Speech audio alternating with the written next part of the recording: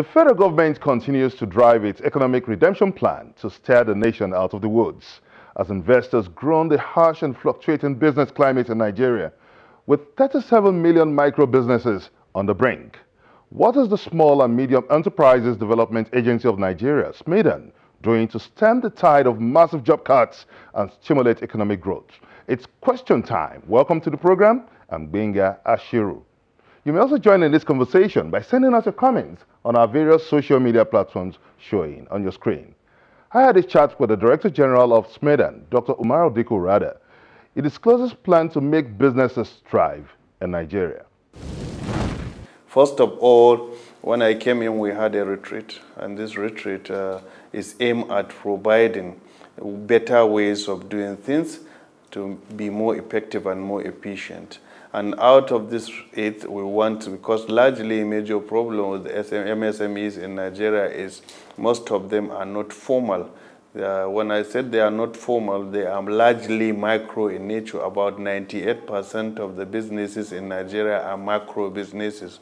These are businesses that employ only 1 to less than 9 to less than 10 people, and businesses that have capital base of 1 naira to less than 10 million naira. So this is what we have in Nigeria. And most of these people are not registered. Most of them people doesn't have bank account, don't have micro insurance, they don't have anything. They are just going about in the street, trading, selling things, producing things at that level. So the first thing that we need to do as an agency is to make sure that those businesses are registered. Because if they are not formalized, there is no way you can grow them. Because you can only grow enterprises that are formal. They are registered, they have bank accounts, they can do a lot of things. But most of the people we have at this time, these are people that don't even know how to go to. So most of them are living in the rural area. Most of them didn't go to formal schools. So there is a big challenge on part of Nigeria. And that is why the contribution of MSMEs to export in Nigeria is about 7.27%. compared to other countries that SMEs contribute 20, 30, 40 to export. And it is only when there is production that you export. When you export, the GDP of the country increases and the economy of the country stabilizes. Could you tell us the number of micro business operators we have in the country? In fact, from the survey that was conducted in 2013, which is in collaboration between SMEDAn and Nigerian Bureau of Statistics, MBS, we had 37,067,178 micro, small, and medium enterprises in the country. Out of that figure, we have 36,994,000, which are micro in nature. So it constitutes about 98.4% of the entire population of the MSME in the country. So you can see that large number. And this large number are macro number. The only number we have for small businesses as at 2013 is 68,168 small, and then we have 4,670 as medium. And what we really mean by small, these are businesses that employ 10 to less than 50, and then that has capital base of 10 million to less than 100 million.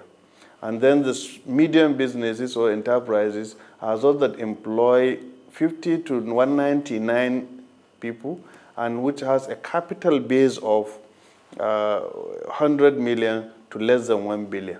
So what we have at that category is only 4,670 as at December 31st, 2013. So what are you doing to assist these micro business operators to survive this period?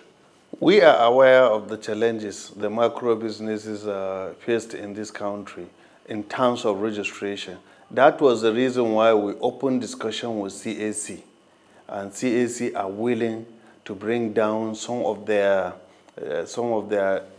fees they charge.